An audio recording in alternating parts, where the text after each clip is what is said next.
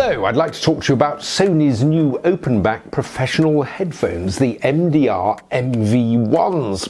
Now, headphones originally aimed at the professional audio market have proved some of the most enduring and satisfying headphone designs over the years. Classics like the boxy Beyerdynamic DT150s or Sennheiser's popular HD25s, both very rewarding for general use as well as for professional listening. Could these new MDR-MV1s join those classics? First impressions are very positive. They're very light, just 223 grams without the cable, which is detachable and screws in securely to the left-hand ear cup. There's a 1/4-inch plug at the end of the cable and a 3.5mm adapter included. The ear cups, incidentally, do fold flat. The ear pads are very soft, so you can happily wear the headphones for hours on end without any suggestion of feeling your heads in a clamp or experiencing any sweaty, overheating, soggy ears.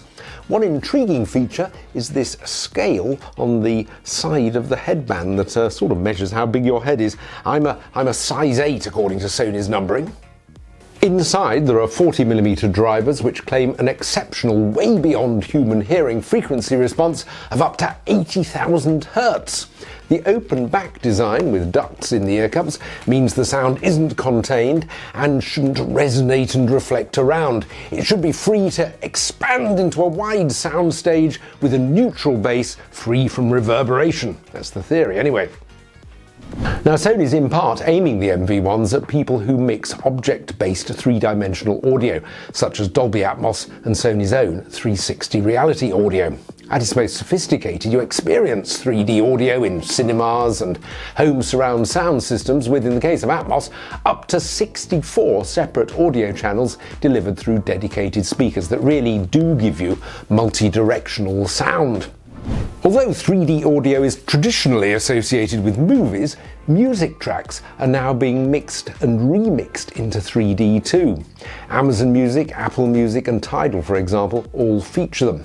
The goal is to give the impression of depth even when you're listening on headphones and in effect you've only got 2 audio channels, 1 speaker clamped to each ear.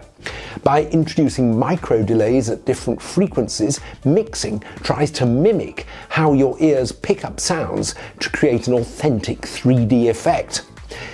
Checking how a music track plays back on headphones, which used to be a mere formality at the end of a mixing session, has now become very important. I took the headphones along to We Are Audio, the studios in Bristol where the Gadget Show is mixed, so that mixers, Ruth and Ben, could have a listen and compare the Sonys to their kit, including the Sennheiser HD650s they normally reach for when mixing on headphones.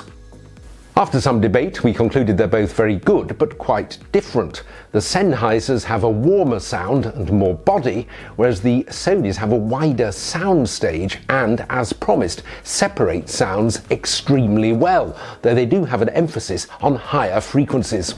Away from the professional environment, I feared that all that separated, precise sound might lead to an incoherent audio experience, but it doesn't. Happily, everything sort of comes together when you're not concentrating on the separate sounds, making listening a real pleasure. The low impedance, just 24 ohms, helps you get good volume even when listening from a phone. The MV1s aren't cheap, at just under 400 quid, but that's less than the likes of Apple's AirPods Max and not hugely more than many top-end noise-cancelling Bluetooth headphones. You can use Sony's headphone app to calibrate the MV1s to your ears by uploading pictures of your ears. Now, initially this was a bit hit and miss. It seemed to think my right ear was a houseplant. But eventually I got there, and I think the sound might be even better after calibration. However, a big caveat is that the calibration only works with a very limited number of streaming apps. For most people, I think it's going to be too much trouble. Of course, these are at heart fairly simple headphones. There's no Bluetooth, no noise cancelling, either passive or active, no in-headphone processing, and you'll probably need a dongle of some sort to use them with your phone, because most phones these days don't come with a 3.5mm socket. And there's always the possibility that phones in the future may become Bluetooth only and not allow any form of wired connection. For that matter, you'll also need a workaround of some sort to use them with Sony's Sony's latest high-end TVs, which dropped their headphone jacks as of last year. Now, while I'm quibbling, it's a pity they don't come with any form of bundled carrying case, and also obviously because they're an open back design, people around you can hear what you're listening to, which may not be appropriate in all listening situations.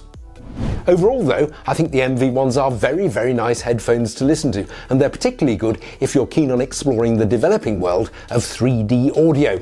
I think they really could gain classic headphone status.